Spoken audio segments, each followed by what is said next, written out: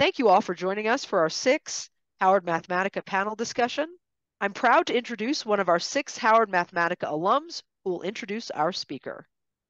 Thanks, Nanette. My name is Asha Yadav. I'm a PhD candidate in special education at the University of Oregon and a SICSS-Howard Mathematica 2022 alum. And I'm honored to introduce our panelist, Professor Charlotte Garden.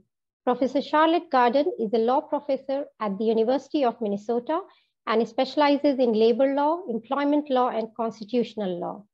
Her interests include the intersection of workers' rights and the Constitution, and how law supports or undermines worker voice and power. Prior to coming to the University of Minnesota, Professor Garden was a professor at Seattle University School of Law, where she served as co-associate dean for research and faculty development. In 2016, she was a visiting professor at the University of Alabama School of Law. Professor Garden clerked for Judge Thomas L. Ambro of the U.S. Court of Appeals for the Third Circuit. She received her Juris Doctor from NYU School of Law and her BA from McGill University. Welcome, Professor Garden. The floor is yours. Well, I'm very happy to be here with you virtually, and I'm really looking forward to being with you sort of in person this summer. I'm not a data scientist or a social scientist at all. I'm a law professor. Before I started teaching, I was a labor lawyer at a firm that represented unions. And that work really informs what I'm interested in today as an academic. So I tend to focus on how federal, state, and local law does and doesn't regulate work, how work law is and isn't enforced, and how the law of workers' collective action sometimes promotes, but also often undermines workers' abilities to come together to try to change their working conditions. So I'm going to start by giving you just a 30-second crash course in federal labor law, and then talk a little bit about how federal labor law does and doesn't limit employers' use of surveillance, automation, and algorithmic management. So when I say federal labor law, I mean a federal statute, the National Labor Relations Act, and that is the law of unionization and collective bargaining for most private sector workers. And so I'm not going to talk about other ways that work is regulated, such as through anti-discrimination law or workplace health and safety law. So after that, I will talk about how labor law relates to surveillance and algorithmic management, and also how those tools, when deployed by employers, can make it harder for workers to organize, even as they also make organizing more necessary by making workers more vulnerable. And then finally, I'll talk about virtual work in labor law, so how workers might organize and try to exercise their rights under the National Labor Relations Act when their work is virtual or when they work in real life, but consumers interact with their workplace from the kind of comfort of their own homes. Okay. So first, just a tiny bit about the National Labor Relations Act. So especially as originally written, the NLRA was explicitly a pro-unionization, pro-collective bargaining statute. It was intended to respond to oppressive working conditions, and it sort of explicitly thinks about how those working conditions harmed workers individually and also the economy as a whole. And tried to respond to that situation by empowering workers to kind of come together and use their collective leverage to claw back from employers a greater share of the economic gains that their labor helped to create. Labor law's core protection is the second bullet point on the slide. It's this just short declaration that employees have the right to self-organization, the right to unionize and bargain collectively, and the right to engage in other concerted activities, which admittedly is slightly vague. So one important word in this sentence is employees. the National Labor Relations Act covers most, but not all employees in the private sector. There are also some important exclusions there. Probably the most egregious exclusion is of agricultural and domestic workers. But the NLRA also excludes workers who are treated as independent contractors rather than employees. And that is important to this presentation for reasons I will come back to in a little bit. So when collective bargaining results in a collective bargaining agreement, which is not all the time, it works well. So on average, unionized workers make more money than their non-union counterparts. Collective bargaining tends to shrink both the racial and the gender pay gap. And unionized workers also typically have other protections that don't exist in just kind of at-will employment, such as contractual rights not to be disciplined or fired without good cause. So today, right, so despite the fact that collective bargaining, when it works, can work really well, today under 10% of private sector workers are unionized, but also a substantial percentage of workers who do vote to unionize never reach a first contract. So if we evaluate the National Labor Relations Act according to kind of its own stated policy goals, we would probably say it has substantially failed, or it is substantially failing today. So when I talk about the scope of federal labor rights and how they do and don't protect workers, especially when we talk about collective bargaining and collective bargaining over surveillance and algorithmic management, it's important to keep in mind that we're talking about like a very small percentage of workers who actually have those collective bargaining protections.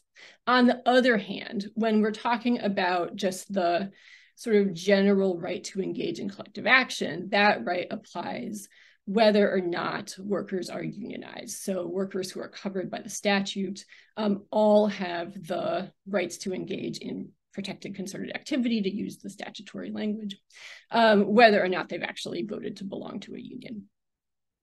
Okay. So let me shift to talking a bit about labor law and workplace surveillance. So the National Labor Relations Act doesn't say the word surveillance, right? It doesn't explicitly refer to employer surveillance, but it nonetheless does make it an unfair labor practice, so it's illegal for employers to interfere with employees' rights to engage in concerted activity. And the National Labor Relations Board, which is the federal agency that has primary responsibility for enforcing labor law, has pretty much always, during its existence since the mid-1930s, has pretty much always considered some forms of employer surveillance to violate the act by interfering with workers' concerted activity.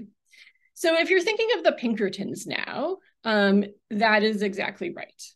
So the earliest cases about employer surveillance and employer interrogation of employees, which is sort of a closely related topic, arose out of things like employers hiring private detectives, right, hiring Pinkertons, to follow employees who were suspected union sympathizers to see if they attended union meetings, or employers might do things like stand near a picket line and kind of conspicuously write down who is participating, or calling employees into their office and just asking them questions, what's going on with this union drive, who supports it, who doesn't, right, kind of asking for a list of names.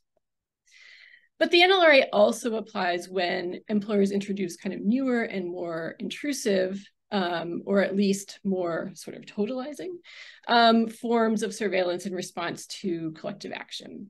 So deliberate and otherwise unjustified surveillance of concerted activity violates the NLRA, whether or not the employees are aware of it at the time.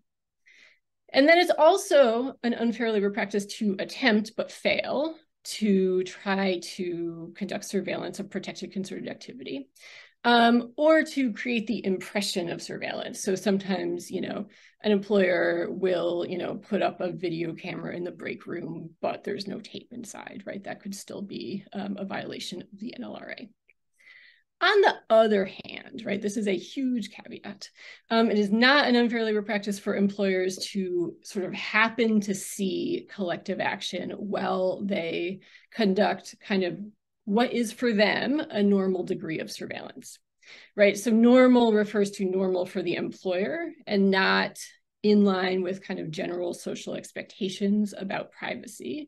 Although, of course, what becomes normal for many employers shapes people's expectations about privacy. So that kind of caveat comes about because the board asks whether the employer's conduct is kind of out of the ordinary and whether it's out of the ordinary in a way that would tend to interfere, right, with workers' collective action, right, would tend to kind of restrain them or coerce them. So recently, for example, the NLRB's prosecutor decided there wasn't cause to believe that Amazon violated the NLRA when it posted a job ad for an intelligence analyst. So this is the previous general counsel. So Amazon posted an ad for an intelligence analyst and specifically said that this person's job would be to focus on labor organizing threats against the company. So the board's prosecutor thought that because there was a way for this job to be done that would be consistent with the National Labor Relations Act, that means that reasonable employees wouldn't assume that their non-public concerted activity would be surveilled. So, when we talk about the National Labor Relations Act and its relationship to surveillance, right, it's sort of you sort of see the scope of its limitations when you think about a company saying, we're hiring somebody who is explicitly going to focus on labor organizing, that we view labor organizing as a threat, right? We obviously want to deter it, right? And that be at least arguably consistent with the act.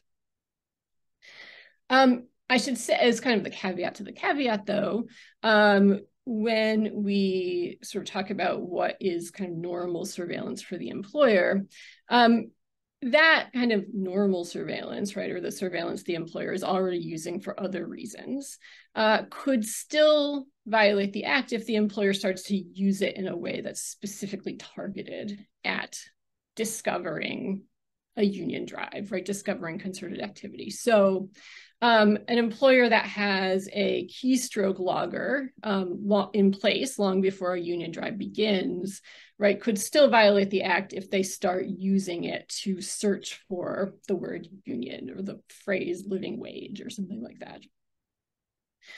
Okay, so this has been the law, like I said, pretty much since the NLRA was enacted, but of course the amount of information that can be captured through workplace surveillance has exploded.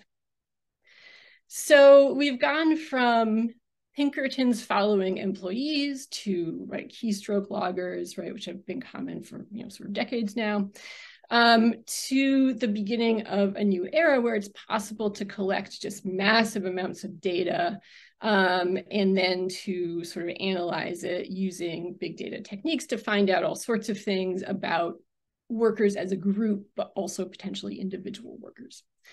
So this ranges from Amazon warehouses that track, right, how many packages each worker handles per hour, right? There's some kind of great ethnographic work about how that affects workers. There's RFID tracking that analyzes sort of where workers are, right? It can help employers figure out which employees are talking to which other employees. Companies at least claim to be able to monitor employees' happiness. They do that in part through tiny microphones that record and then analyze everything that employees say throughout the workplace all the time. They also say that they can analyze employees' tone to help figure out their kind of general mood. And then, of course, rating systems are increasingly ubiquitous for, some job categories, allowing companies to receive a kind of constant stream of information about how customers feel about individual frontline workers. So, you know, this slide just has an assortment of headlines and patent applications. Of course, the existence of a patent application doesn't mean the technology is being deployed. It just means that a company, you know, wants to have a patent or thinks they might be able to deploy the technology. The headline in red is about, you know, tech companies surveilling their employees to try to prevent, you know, leaks to journalists. And kind of similar, you know, sort of similar disclosures. But one reason I like it is that it talks about companies, again, using literal Pinkertons to kind of follow employees or eavesdrop in coffee shops that are close to, you know, Facebook's office or Google's office or whatever, to try to figure out like who, you know, who might be leaking. And so there's this kind of full circle, right? Employers are still using Pinkertons to figure out which employees are saying what to other people. So what does all this mean, right? What are some of the effects of workplace surveillance on employees? And, you know, obviously I'm looking at this through kind of the lens of labor law and labor organizing. So one effect is exactly what you'd expect, right? Surveillance could deter concerted activity, right? Could deter employees from talking to each other about working conditions and problems they have with them and what they might do about those problems, by just making employees fearful of retaliation, right? The boss will know and I'll get in trouble. That can especially be true where, you know, the employer commits other unfair labor practices, where there's sort of an atmosphere of, you know, retaliation, right, where employees see things that have happened to other people that they perceive as having been retaliatory, right? You can, of course, understand. Workers will say, I don't want that to happen to me. Workplace monitoring and surveillance algorithmic management can also have sort of more subtle effects to the extent they prevent employees from having downtime. So, you know, warehouse work where employers carefully monitor, right? The famous sort of Amazon time off task monitoring. So employers would know, right? And would hold it against you if you stop working for 10 minutes, whether you're using that time to, you know, go to the vending machine or take a phone call or talk to one of your colleagues about some workplace problem that you have. So that kind of monitoring, right? That kind of, you know, monitoring that is used to keep workers sort of on task every moment of the workday, also has a sort of more subtle kind of ongoing effect by making it harder for employees to get to know each other, to develop the trust that can be a critical prerequisite to other kinds of collective action, workplace advocacy, and so on. Okay. So workplace surveillance and monitoring could also lower the costs to employers of workplace phishing. Workplace phishing is a term coined by David Weil, an academic, but also previously the wage and hour administrator in the Obama administration Department of Labor. Workplace phishing, right, Weil's term, refers to practices that allow employers to shed legal responsibility for parts of their workforces, but also retain the services of those employees. And so phishing might look like an employer, like a hotel chain, deciding that instead of employing cleaners directly, they will subcontract that part of their operation to another company. Phishing might look like franchising, or phishing might look like classifying or misclassifying employees as independent contractors. So there's a lot to say about how phishing on average affects employers' compliance with labor law. That's one of the things that Weil specifically looks at. How phishing affects employees' pay, how it affects their opportunities for advancement, right? It's hard to get promoted up kind of the ladder at your workplace if you're actually employed by a separate employer that only does one thing. And so the things we might say about workplace fishing in general would probably not reflect very well on fishering's effects on sort of strong labor standards, at least on average. But fishing also relates to the topic of this panel because it is enabled by surveillance and algorithmic management. So that's because decisions about fishing, whether to fisher, could involve trade-offs between cost effectiveness and quality control. Corporations might try to deal with those trade-offs by trying to ensure that they can maintain control even while, right, contracting out parts of their operations. And they could do that in kind of a variety of ways. So, creating very detailed franchise contracts that say, sort of exactly how franchisees have to do various things. But they can also now rely on the kind of constant detailed feedback that comes with, for example, app deployed ride hail work, right? So other people on this panel are really sort of experts in exactly how that works. So there's some really sort of deep expertise about algorithmic management and app deployed workers. But my sort of point for now is just that that control enables companies like Uber or Lyft to simultaneously tell passengers that they can feel totally comfortable getting into a stranger's car while also maintaining that they, as companies, aren't the driver's employers because they don't exercise very much control over them. So that works, right? That tension gets resolved because Uber does exercise a lot of control over drivers. It's just that those control mechanisms are at least partially obscured, right? And when I say obscured, I mean not obscured to drivers, but obscured perhaps to law. As an aside, I'd maybe say here that another part of what's going on here when we talk about how law thinks about or doesn't think about whether app deployed workers are employees or independent contractors is that individual arbitration clauses have proliferated in gig work contracts, and they have the practical effect of making it difficult or maybe impossible for workers to pursue claims that they are entitled to legal protections like the minimum wage because they're actually employees and they were misclassified as independent contractors. And that issue gets away maybe a little bit from the core focus of this panel, but if people are interested, I'd be happy to talk about it later on.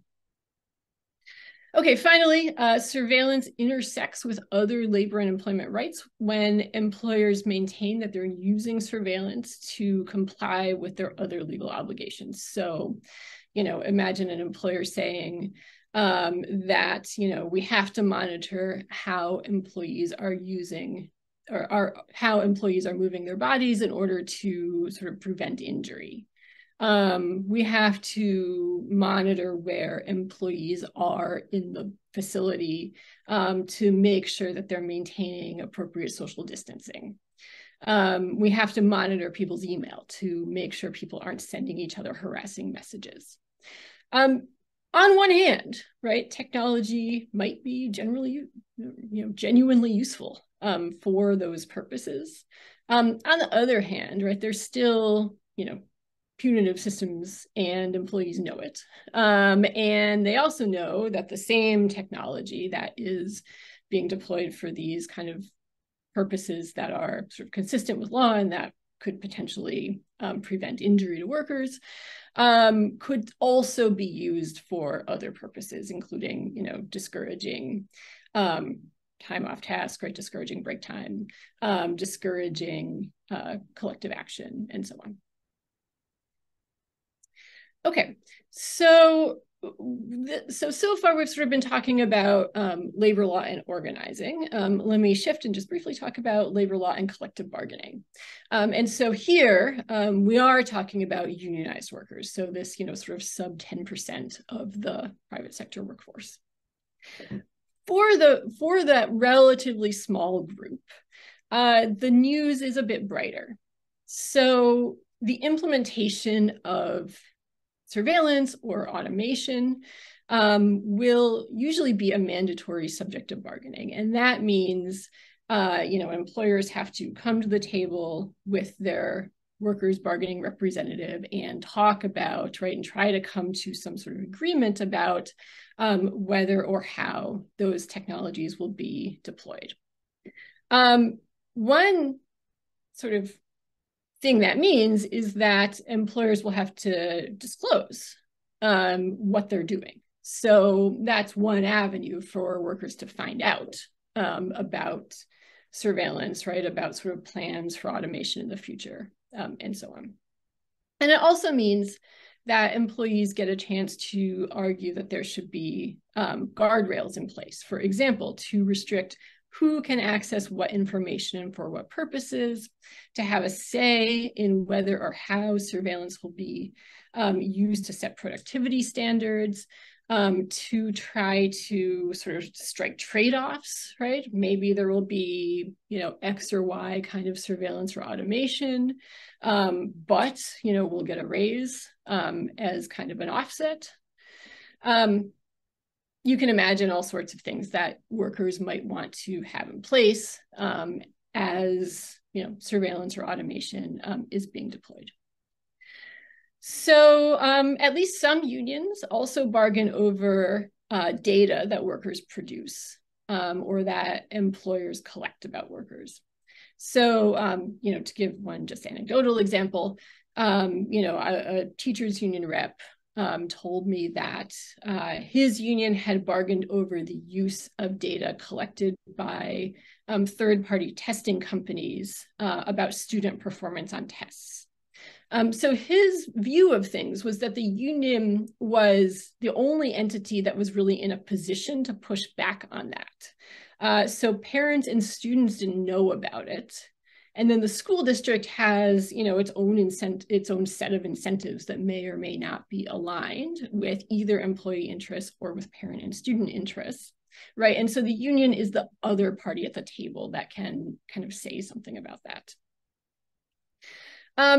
And then, and I guess one last thing about bargaining over data collection, I'll say that, I think just, again, sort of anecdotally, that unions have been kind of slow to catch on to bargaining over data collection, right? And I think there's still a lot of room for kind of new and creative approaches for this to be something that unions really focus on.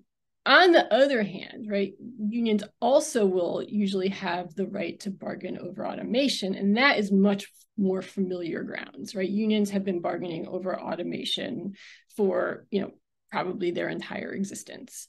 That can, sort of like I said a minute ago, look like bargaining over how the benefits of increased productivity will be distributed. It can look like just sort of opposition to automating some processes. And it can look like bargaining over the effects of automation on existing workers. Okay, so the flip side of all this is the emergence of collective action strategies when workers work virtually, work entirely virtually or partially work virtually, and collective action strategies that are aimed at consumers who are not encountering a workplace by walking into a brick and mortar location. And so, that means thinking about, workers and unions are thinking about how to make forms of concerted activity that, emerged in real life, like picketing, can be translated into new forms of work. So, of course, we all know the pandemic illustrated that in-person interaction is not mandatory for many kinds of work, including some categories of typically low-paying jobs like call center work. And other kinds of work might become more fully virtual as technology improves. Workplaces might start relying on the metaverse or something to facilitate what are today in-person interactions. And so we should ask, where are these workers, right? Especially where fully virtual workers who may or may not live in the same state as their coworkers will meet for these sort of both casual and more serious private conversations about their work and working conditions, right? Again, this is like that step, that early trust building step that is, critical to any more sort of robust attempt to influence working conditions through collective action. So the danger, right, is that virtual work could make it possible for employers to create workplaces where all communication is, or sort of all sort of communication within the workday, if you like, is mediated by technology that the employer owns. And that's important because it gives employers an opening to make a legal argument that they are entitled to control how that property is used by employees. So like that's currently the rule, for example, about employer provided email addresses. So employers are sort of allowed to say to workers, you can only use your employer, you can only use your work email address for work, or you can only use your work computer for work.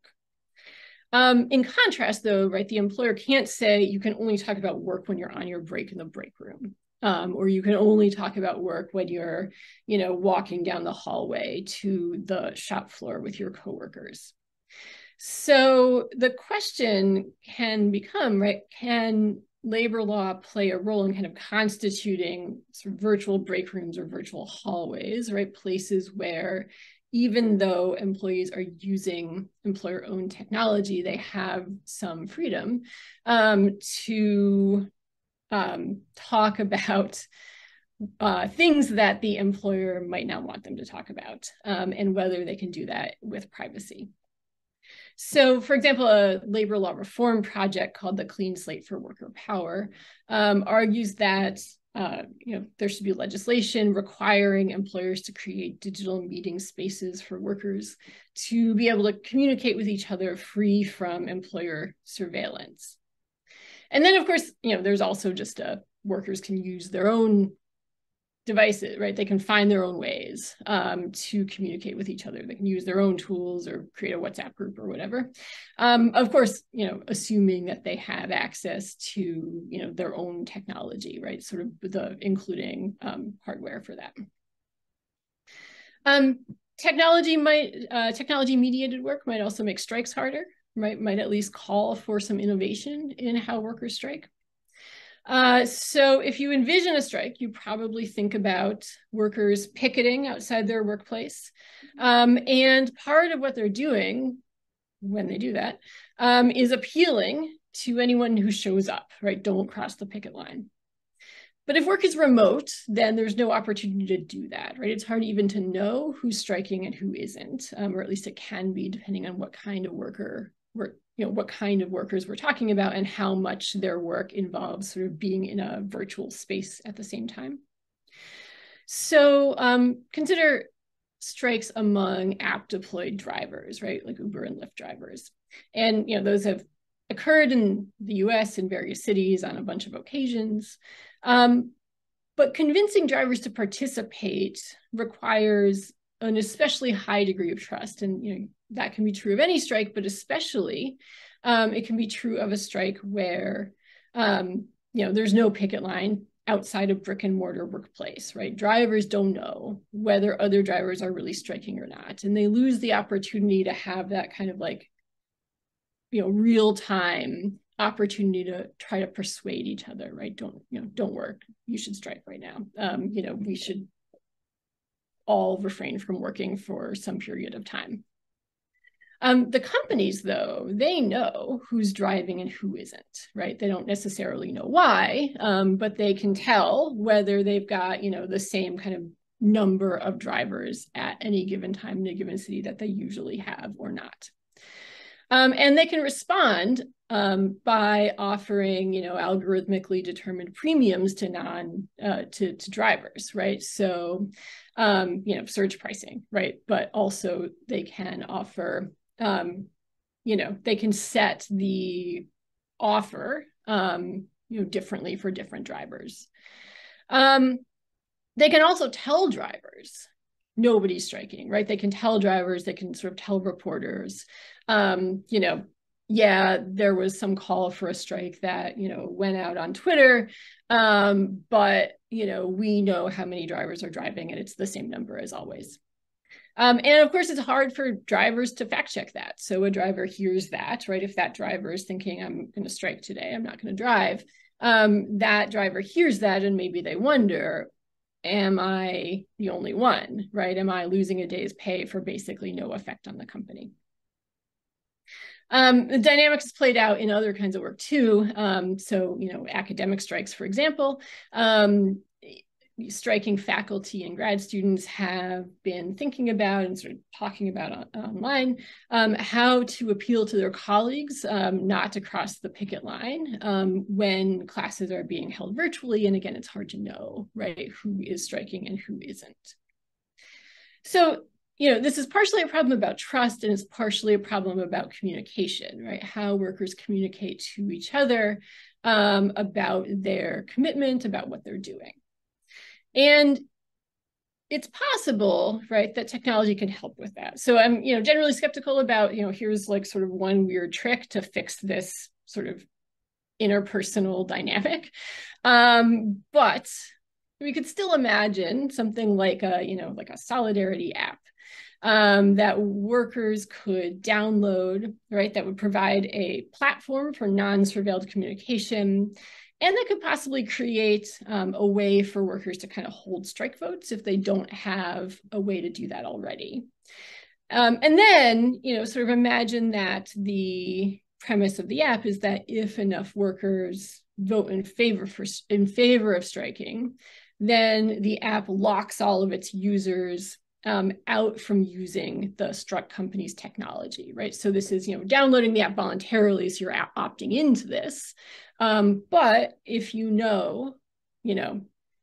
some 5,000 workers have downloaded this app and it's going to lock everyone out if we all vote to strike together, then that gives you a little bit more confidence that you're not kind of the only one staying home.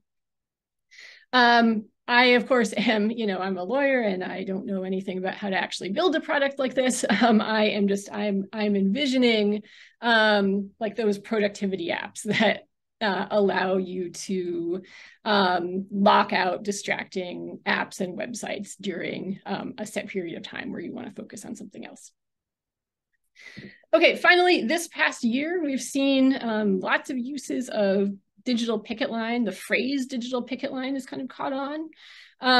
So, the tweet that's up on the slide, you might have seen, there was a strike among New York Times workers, and the union and individual union members put out calls on social media, right, telling their readers, please don't cross the digital picket line, explaining to them what that means, right? And you see the strike saying, here are some things you can do instead of going on the New York Times platform.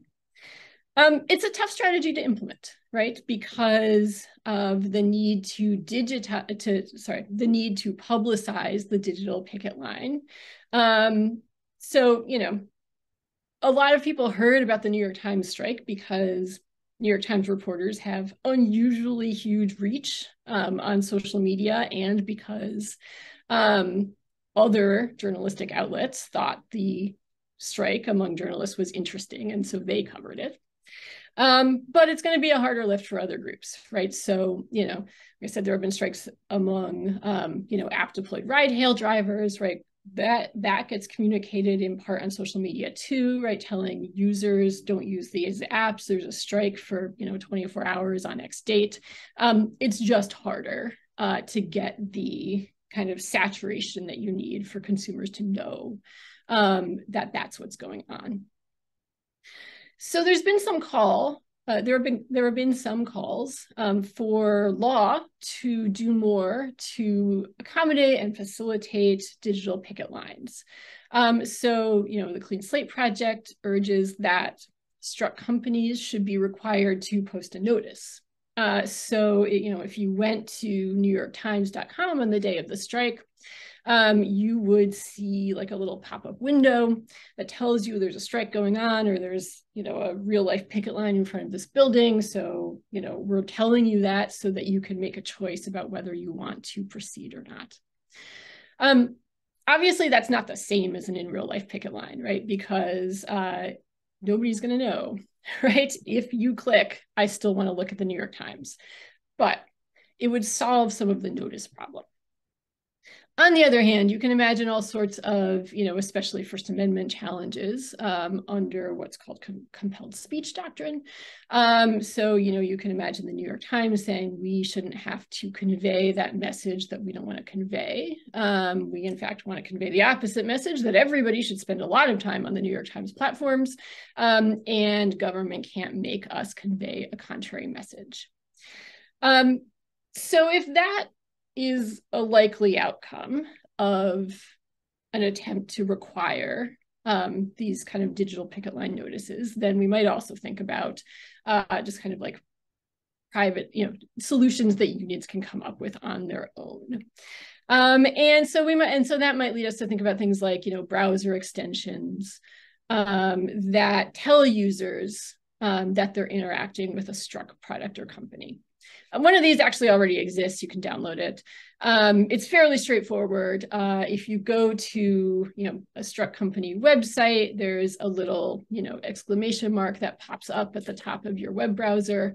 So if you remember to look, you'll see, that you're interacting with a struck company, and you can go to a different website.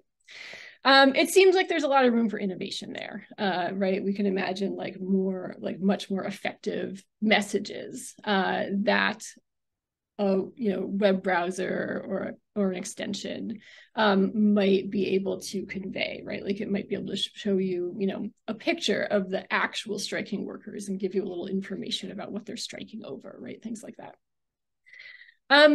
Aside from the kind of questions about sort of what should this look like, what would the design be, how do you make it effective as a kind of piece of communications, there's also this question about how will we know what the struck companies are. You might think that that would be easy to determine, that there would be, for example, a place you could go on the Department of Labor website that would tell you, here are the strikes that are going on right now.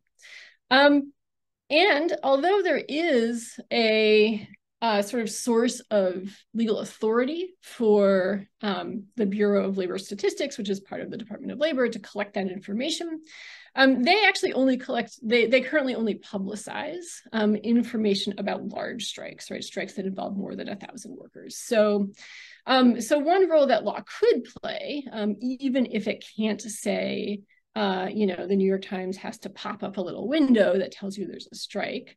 One role that law could play would be to, sort of more comprehensively collect information about what workers are asking consumers to do, and sort of make it readily available for people who are, sort of developing tools to solve the communication problem.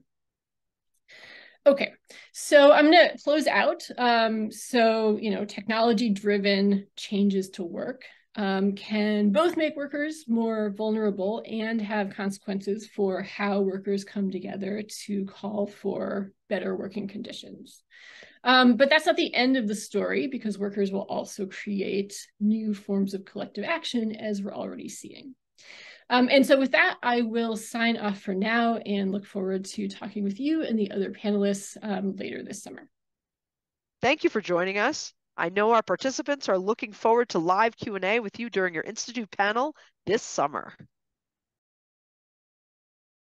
Thank you all for watching. For more information on SICSS-Howard Mathematica, visit our website, follow us on social media, and join our email list.